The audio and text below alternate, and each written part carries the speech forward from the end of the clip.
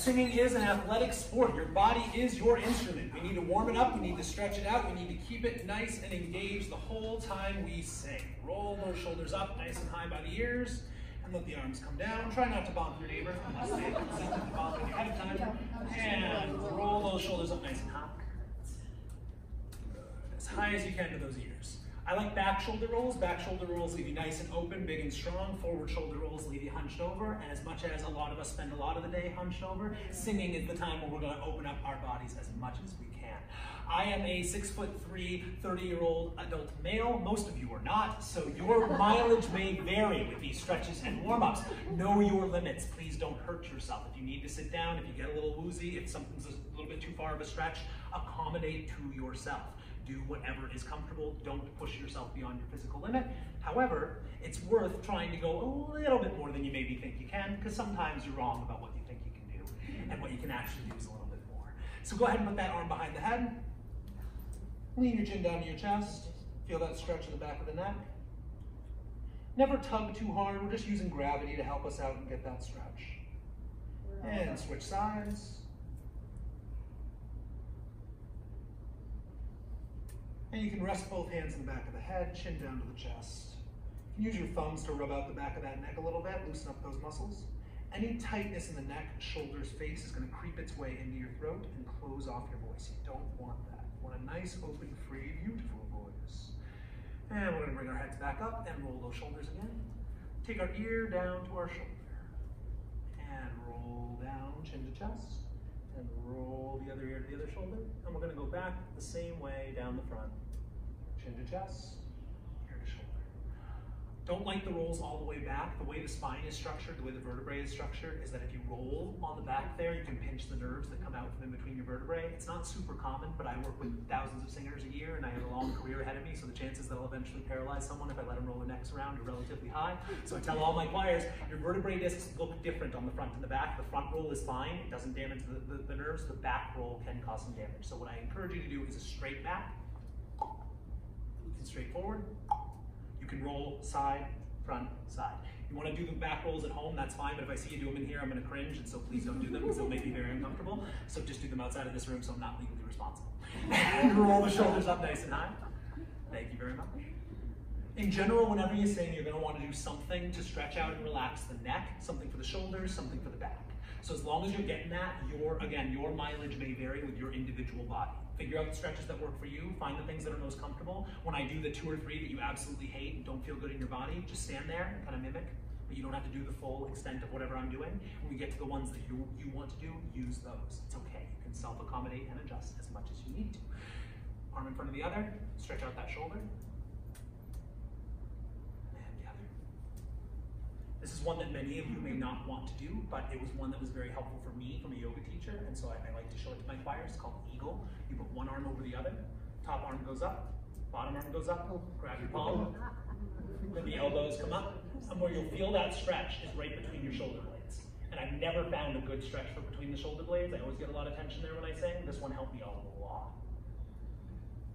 We'll do it a couple of times over the next couple of weeks, so you'll get a chance figure out the routine. It's a little complicated the first time. Again, it's top arm over bottom arm, top arm goes up, bottom arm goes up, grab your palm. And then lift up, and you should feel that right in between the shoulder blades. If you want the added challenge, the full eagle is to add the legs in as well. There we go. So roll those shoulders out and shake everything out. Shake up the hips, shake up the shoulders, shake up the neck. Keep it nice and loose. Good. We're going to build up our posture from the bottom up. Feet about shoulder width apart. If you feel comfortable hopping or jumping, please don't do so if you don't feel comfortable. But if you do, in general, your body's going to land you in the most stable position. So if you hop up a little bit, your legs will land pretty much where you need to be. It's very rare if you jump for your feet to just go like this. That feels awkward and uncomfortable, or for going this. In general, they're going to land in a nice, comfortable middle position, right about shoulder width. But again, that depends on your body. So find the place that's comfortable for you. I like one foot a little bit ahead of the other, with the other foot a little bit turned in, so you've got a little bit of a tripod kind of action going on. If you think of yourself as a T-Rex with a big old tail, you'd have a nice support system there. That gives you a little bit broader motion that you can do without tension. So what you'll notice is if your feet are together, then anywhere you move off center, all the muscles in your body tighten up to keep you from falling down, which is a good thing, but not so good for singing. So in general, singing is less important than falling down, so your body is going to tighten up those muscles no matter how much you tell it not to. So we put the feet shoulder width apart. Now I can move side to side, keep those knees bouncy a little bit. You don't feel the tension in the legs and the abs. But if you try to go forward and back, very easy for that tension to creep in. That's why I like 1 foot a little bit ahead, 1 foot a little bit back. I can lean in, I can lean out, I can lean side, I can lean side. I can be expressive as I sing. The first Noel, the angel did say, blah, blah, blah, blah, blah. I can move into the phrase. I can move along, and I'd love to see more of that as we continue to perform. They're not just there to hear your voices. In fact, they're not really there to hear your voices at all. All of these songs are available on YouTube, with better pitch and better rhythm and better tone than we're ever going to be able to produce. Professional college choirs, paid singers, the prime of their life, beautiful instruments. We're going to do a really great job. We're going to put on a fantastic show, but it's not about notes and words and rhythms. That's not what this group is here for. We're here to give them a full experience. We're here to give them live music, and that means faces, that means bodies. So we want to free up our bodies so that they're free to express ourselves while we're singing, and not tight and restricted. What I tell my younger singers is I don't want to see slackers. I don't want to see soldiers, I want to see singers. So stand like a singer. Good, bouncy knees. You don't want to lock your knees. If you lock your knees, the blood pools down in the legs, they go numb, and then you faint. And I don't want anyone to faint. Bouncy knees so you don't faint. Hips off. This isn't as common in your demographic as it is in the newer generation, the millennials, but you get a lot of this duck butt thing. People poke out their butts like that. If you feel like you've got any tension in your lower back, you might be kind of poking out a little bit there. It can help to rotate those hips a little bit forward. That way you free up all this tension around the core. That's where the power of your breath comes from. And the power of your breath is what guides the voice. So if you think of pushing your hips a little bit forward, just like a little mini hip thrust, just a little gentle hip thrust, bouncy knees, feet shoulder width apart, one slightly ahead. Now we've got our bottom half all set. Top half, we want that nice big elevated rib cage. Roll those shoulders back. Very good. Roll that head side to front to side, never the back. Relax the neck. Head nice and tall, like a string is pulling it up. Nice and tall, shoulders rolled and back. Don't let those shoulders creep up here. There's no extra space in your lungs up here in the shoulders. You're not a camel, your humps don't hold anything. You just want those nice and down. When those shoulders come up as you breathe, they close off your throat. Tighten up your voice, and you don't want that sound. You want a nice, open, free, relaxed sound. So drop the shoulders. Every time you breathe, every time in between songs, every time another section takes over the melody for a while, check in with yourself and see, am I holding tension in my neck? Am I nice and tall? Are my shoulders back? Creeping up? Is my throat closing up? Is my face getting tight? And release. My goal is that, from when I sing, is that every breath is a full body check. So I don't just breathe.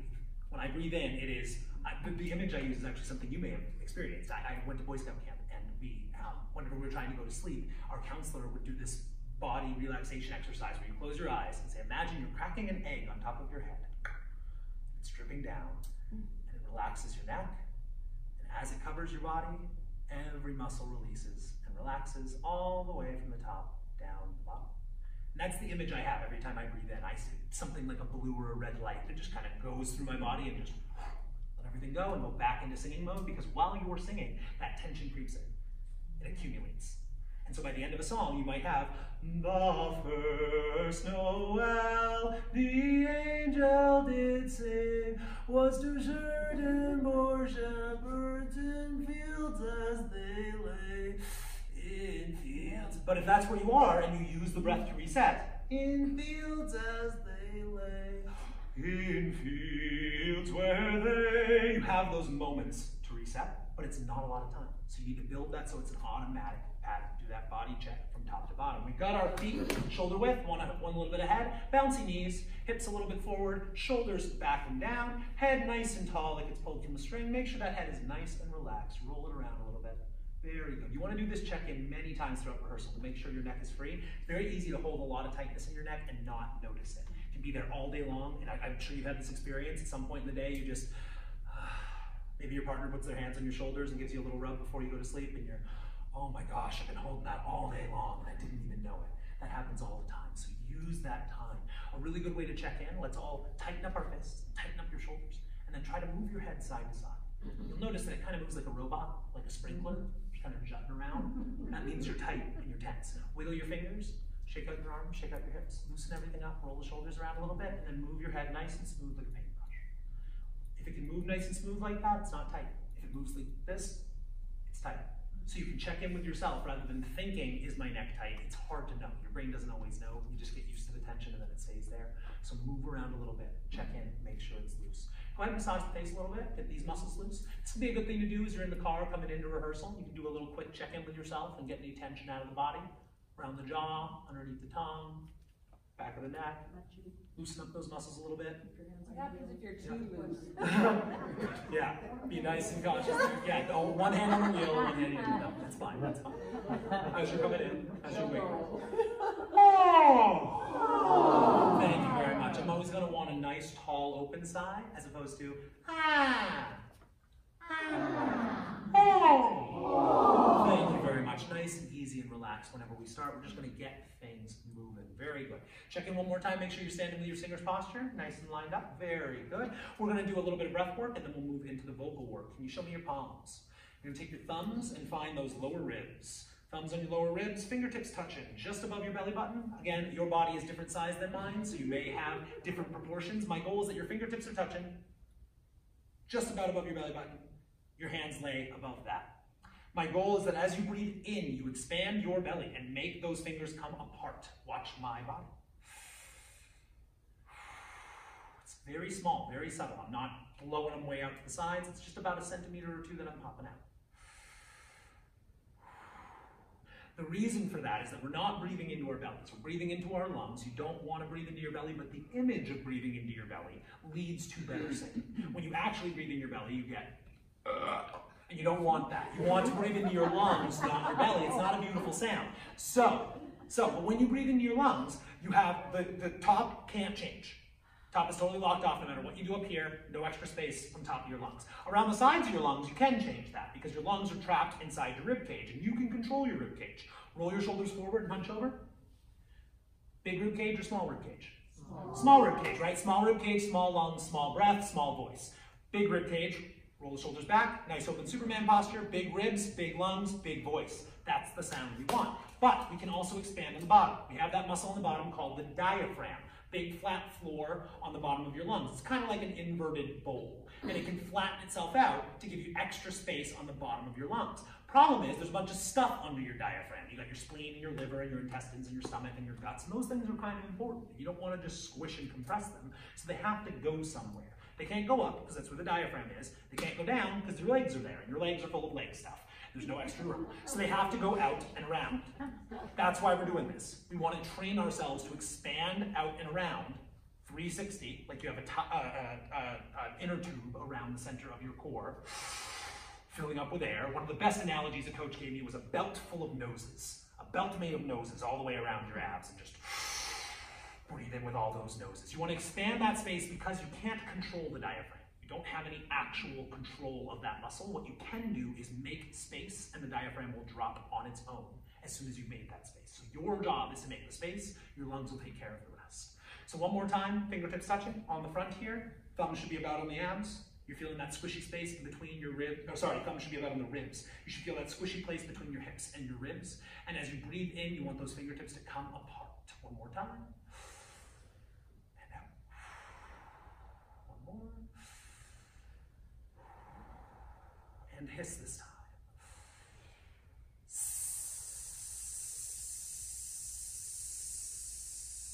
And you should feel some resistance in those ab muscles. Those ab muscles are working. These muscles are relaxed and loose and free.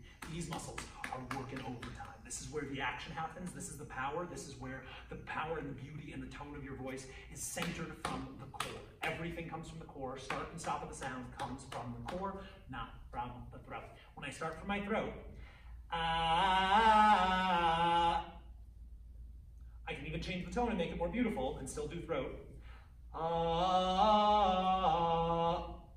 You hear that? Closing off of my throat and starting with the throat. You hear that little click? When I start and stop with the core,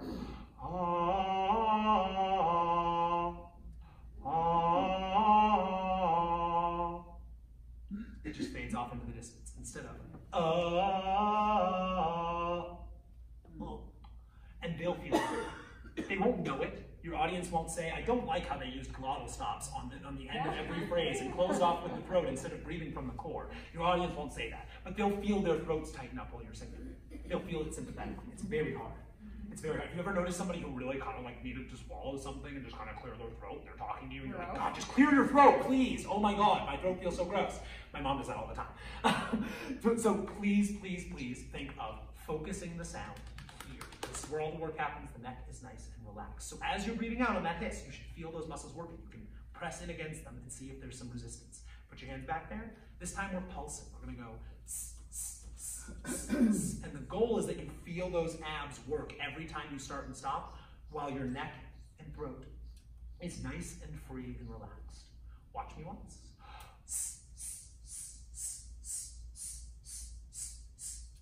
Versus you don't want the throat turned on at all. You want just the core. Breathe in deep.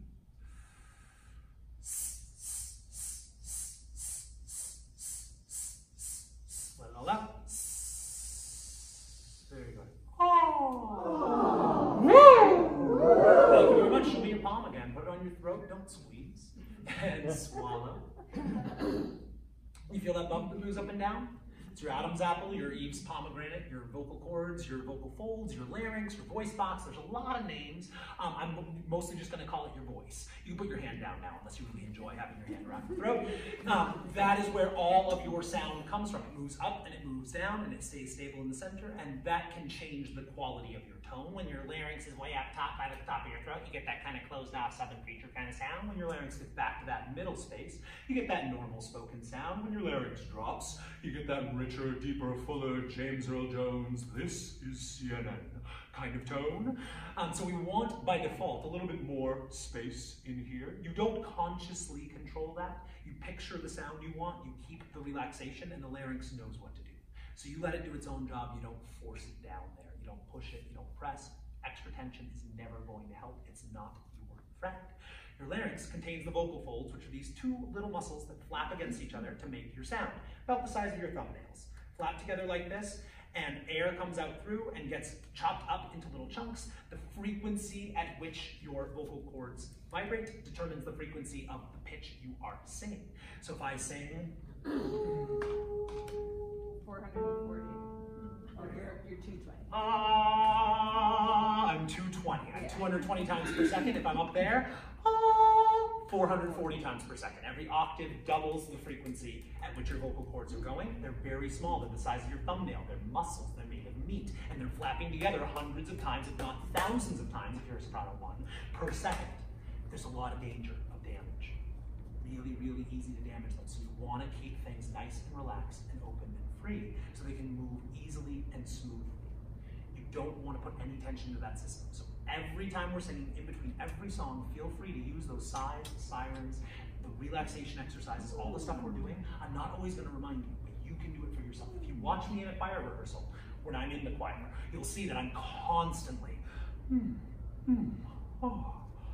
just checking in with my instrument, breathing, relaxing, sighing, keeping everything nice and loose and free, because it's so easy to accumulate damage there, particularly with older instruments. You guys have a disadvantage there, but there are wonderful advantages to working with older singers because you bring so much life experience to the songs, and many of these songs you've sung your entire lives. So you have a lot more emotional expression, you have a lot more depth of experience and expression that you can bring to these songs that children just can't.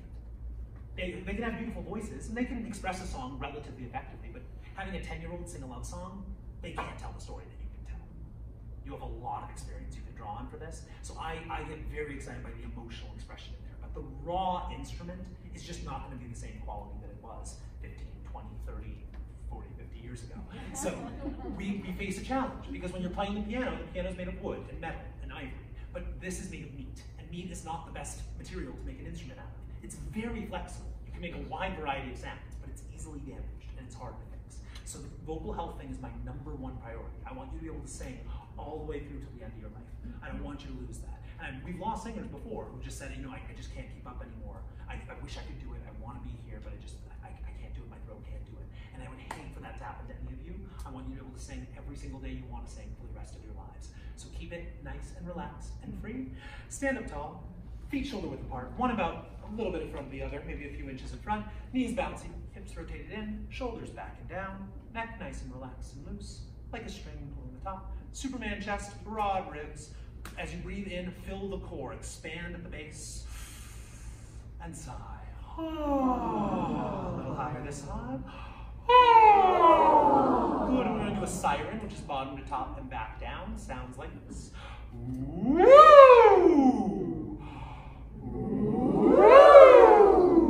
Very good. If you can do a lip trill for me, that's go for it. If you can't, a smile, laughter, any tension in the face is going to prevent you from doing that. You want to relax your face like you just got back from the dentist and there's still some Novocaine left in your jaw. And everything's nice and loose and floppy. Very floppy. You don't need the horse lips like I have.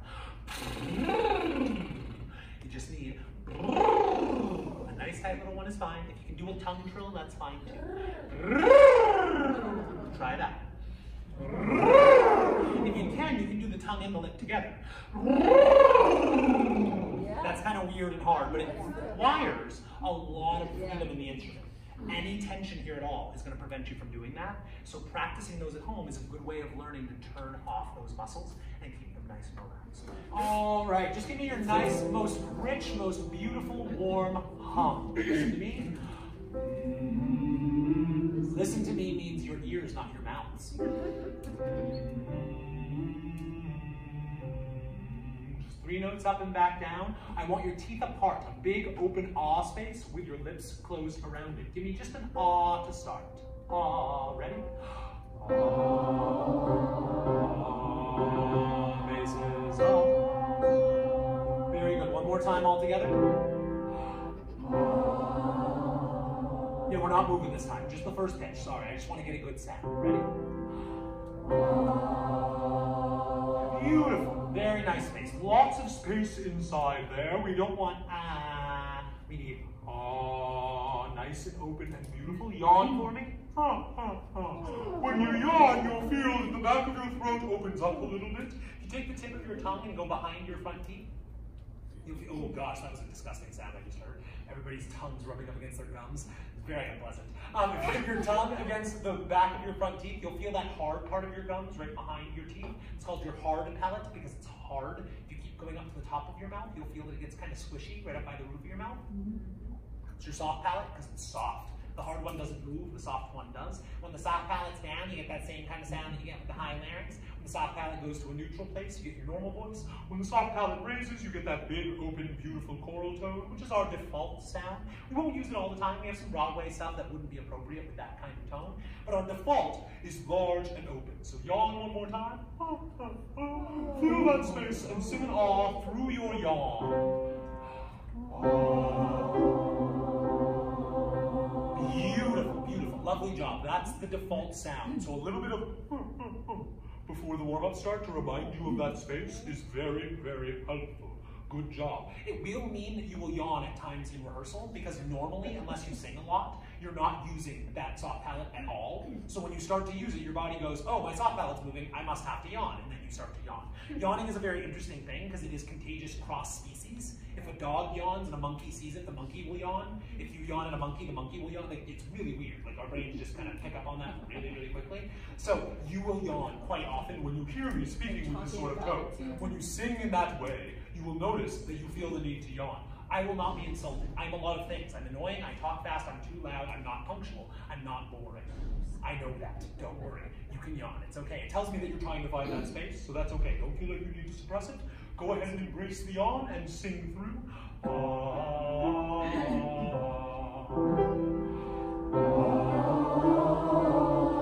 Good. Now wrap your lips around that to give me a hum, but keep that ah space inside. Teeth are apart.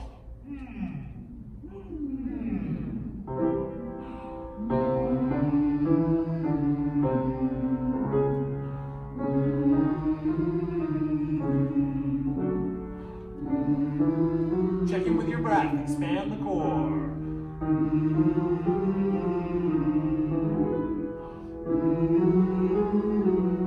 Open to ah. Ah. Through the yawn.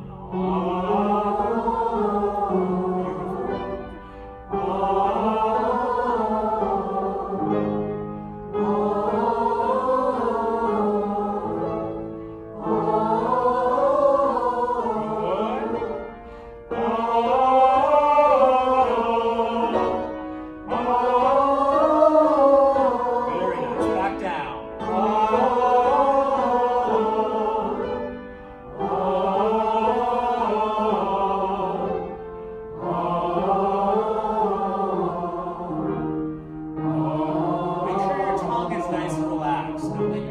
hike up into your throat.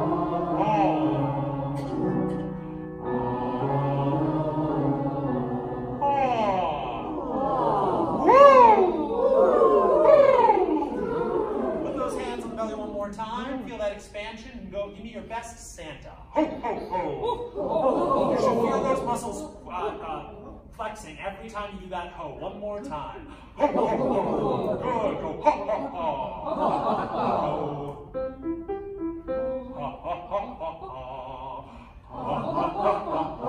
Start and stop from here, not from here. Listen to me again. That's my throat closing and opening for every vowel. It's called the glottal stop. Everything is closing off inside the throat. Can you go with me from the throat? And say with a little bit of an H. Ha, ha, ha. That's what we want. This starts the ha, ha, ha. I don't like a big old H. I don't want ha, ha, ha, ha, ha. Because you're out of breath. You use all that extra air for the H's. So what I say is think of a very, very small lowercase h in parentheses in italics. Very, very small. Not a lot of H. Big capital A in bold with an H after it. Ah. Very big, beautiful ah.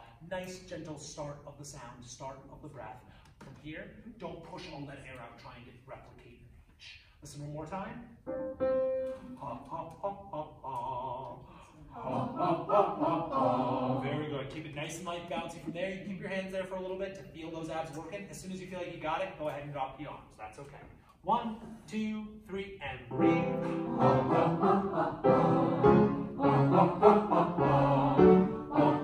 Keep that yawn space. Big and open.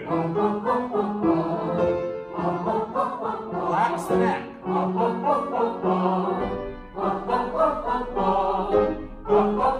Big full breath.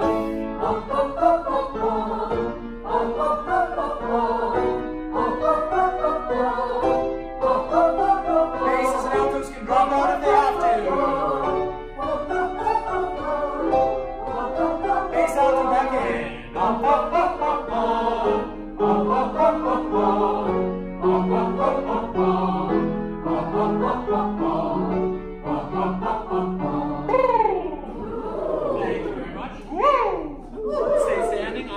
Take 2 fingers on each hand, press them up against your cheekbones, and go sing.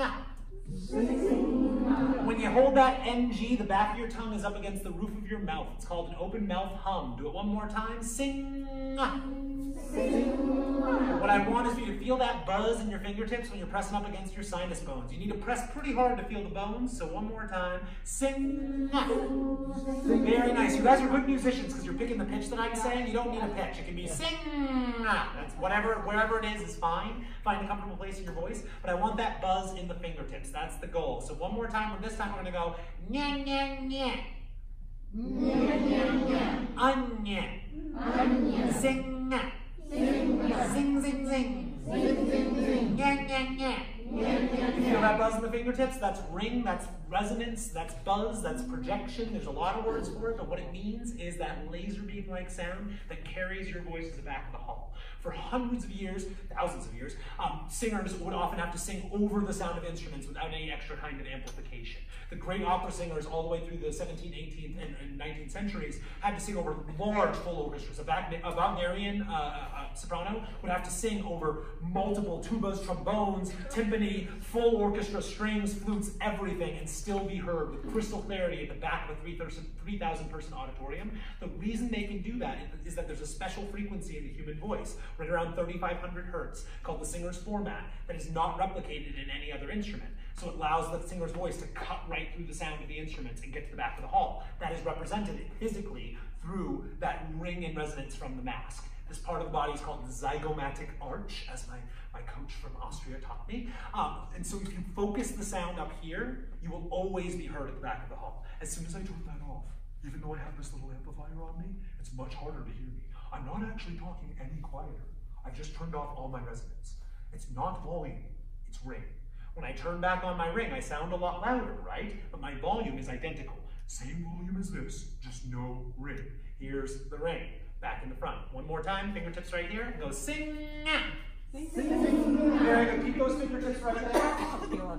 Keep those fingertips right there.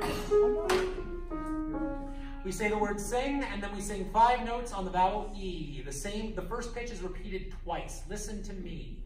Sing E. Don't leave that first note until you've started the E. Listen again. Sing E. You want to really bring that ring out there on that NG. Sing. And our goal is that you still feel a little bit of tingle through the E's. It won't be as much, because as soon as you open up the back of your throat there to let out the E, some of the air is coming out of your mouth instead of all of it going through your sinuses. So it'll be less buzz, but it should still be there. So focus on those cheekbones and give me your best singing. Sing, sing, sing, relax the neck. Sing, make sure you're breathing from the core. Roll the shoulders back. Sing. Switch to sing ah. Sing ah. Sing ah. Tenors and sopranos can drop out if they have to. Sing ah. Sing ah.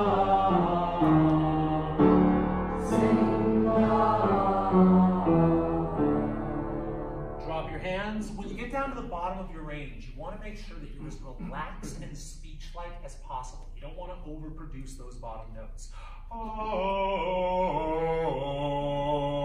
never a beautiful sound. Oh, if it needs to get quiet and breathy on the bottom, that's okay. I'll let you know if I need a little bit more brightness, a little bit more push on the bottom for some particular reason in a particular song, but your default sound on the bottom needs to be as relaxed as possible. How many have played instruments before of some variety? The larger the instrument is, the lower the pitch. String bass is very big, violin is very small. Tuba is very big, trumpet's very small. The larger it is, the longer the vibration can be for the pitch. And the longer the vibration can be, the slower it can vibrate. And the slower that it vibrates, the lower the pitch is. We already talked about this with my 220, and Mary's 440. Yeah, the difference is mine's slower, lower hertz, lower frequency. My instrument is larger. I have a larger, that's why men tend to have a pronounced Adam's apple and women tend to have a very small, subtle Eve's orange. So we need that large space when we're going for our lowest notes. You need the full length of your vocal cords. So if there's any tension, it shrinks up the length of those vocal cords. They can't vibrate fully and relaxed. You don't want tension on your top notes. It can be dangerous if you're tight on your top notes, but tight top notes come out a little bit easier than tight absolute lowest notes. You'll lose the bottom couple notes of your range if you're tight at all, because you literally can't extend the chord long enough to get those pitches out. So you need to relax as much as possible. Oh, nice and easy. Oh, no, long-term damage. You don't want that extra weight in that sound. Release it whenever you're going to the bottom. One last thing we'll do before we jump into our repertoire.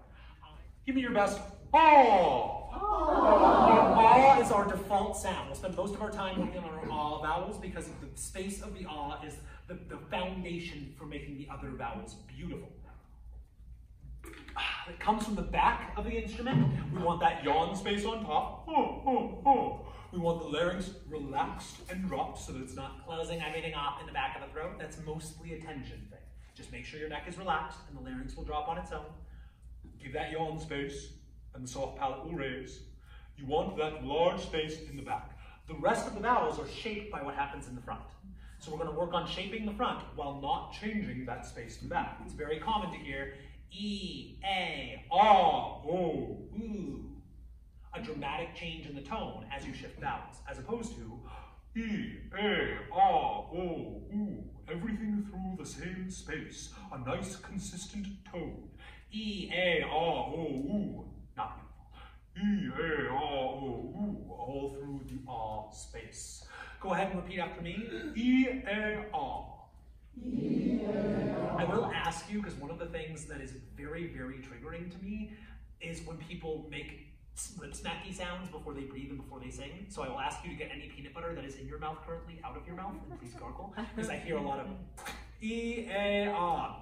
And if that happens in the concert in between breaths, in between songs, it will be quite upsetting to me. Most of the audience probably won't notice, but I will, and it'll be very upsetting. So I'd appreciate it if you would swallow all peanut butter before rehearsal starts, and make sure that you just relax open your mouth instead of smacking it open. E-A-R. E-A-R. E-A-R. Fingers, push those corners of the lips a little bit forward. If you think fish lips, it helps you a little bit on those brighter vowels. E-A-R. Nice and tall space, beautiful. A-O-U. Beautiful, beautiful. We did this work a lot last year, so I'll skip the little question and answer, but your E and your A are tongue vowels. E-A-R. Say it again. E-A-R. You feel that the tongue is up on E, it goes down a little bit for A, it drops to the bottom for A. One more time. E-A-R. Good. O and U are lip vowels. A-O-U. O is much closer to U than it is to A. The problem is Americans tend to speak a very Americanized O, which is not an O at all. It's this weird kind of strange vowel that comes from the California Valley talk. We have many, many singers here who are Lutherans, which is lovely, and Minnesotans, which is lovely, because you have that pure Minnesota, oh, don't you know? Oh yeah, sure, oh yeah. It's a beautiful choral tone, yeah, don't you know? Oh sure, that's the sound I want. Can you say Minnesota, don't you know? Oh yeah, sure. That's the sound I want. I don't want Minnesota, don't you know? Minnesota, don't you know? Oh yeah, sure. No. Oh. You feel how much the lips move? Oh. There's like 3 sounds in there. Oh. I want one sound. Oh. Oh. Oh. Minnesota. Oh, oh, oh. Ah, oh, ooh. Ah, oh, ooh. Yeah, so O and the U are almost identical. Look at my lips. Ah, oh, ooh. Oh, ooh. Oh, ooh. Oh, ooh. Almost no motion. Oh, ah. Lots of motion. So make sure that you're getting that big change down to the O, and make sure that your E-A-A is an not an A-ya. Say A-ya. I don't want that tongue and those lips moving. A-ya as opposed to like bed. Very good. Not but Nice and tall through the ah space. One more time. Take your fingers and put them behind your earlobes. Feel your jawbone there. If you open up your jaw, you'll feel how they kind of, your fingers slide in between the jawbone there. You get this little gap behind your earlobes. Oh, it's a little bit taller than you actually need to sing, but it's a good mental image to think, unhinge your jaw, get this big open space. Oh, I used to think that you actually had to sing with that much height. It's counterproductive to try to actually sing with that space open the whole time. It's just too big. But if you imagine that feeling, oh, that open space between the jaw, and keep that the whole time. E-A-R-O-U. E-A-R-O-U. Beautiful, beautiful. Oh. I'm going to sing for you. You can keep your hands wherever they're helpful. We want to use everything we just learned today. So we're going to keep our nice tall posture, feet shoulder width apart, bouncy knees, hips forward, shoulders back and down, head nice and tall but relaxed, rib cage open and expanded, breathing from the core, 360 degrees around. Your hands can be there if you want to check in on your breath. Fingers up there if you want to check in on that ring. If you want to have that open space, that loft, that yawn, fingers back here behind the earlobes. Whatever physical checks you want to do, you can do them all rehearsal long. That is your call. I will tell you when I need you to do something. Otherwise, you can use them as much as you want. Ideally not in a concert. But I mean, if it makes you sound better, then sure. But I may use some of these in the concert as a reminder. If there's a song that we particularly have trouble with breath support, before we start, I will come up, make eye contact, and I might go to remind you to reset your breath there. So if we do these in rehearsal, if you use these as tools, when I use them in concert, you will have that benefit of going back into that mode and having that technique help you. So we're going to learn a quick vowel one, and then we're going to move into our repertoire.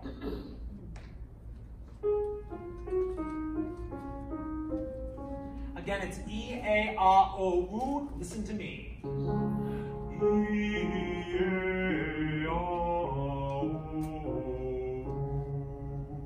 E-A-R-O-U.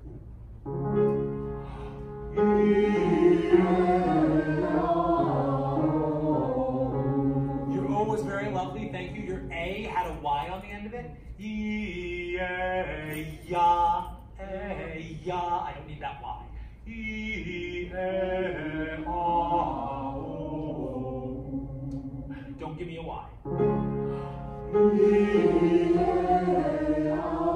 Better.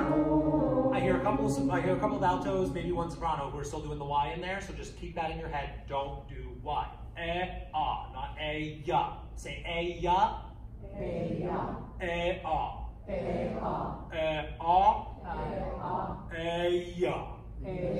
I don't want the A-ya, I want A-ah. Thank you. E-A-ah-oh.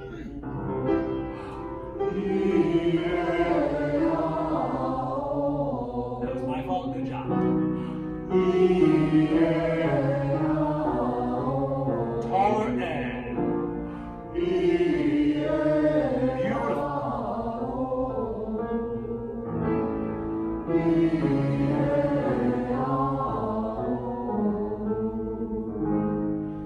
Beautiful.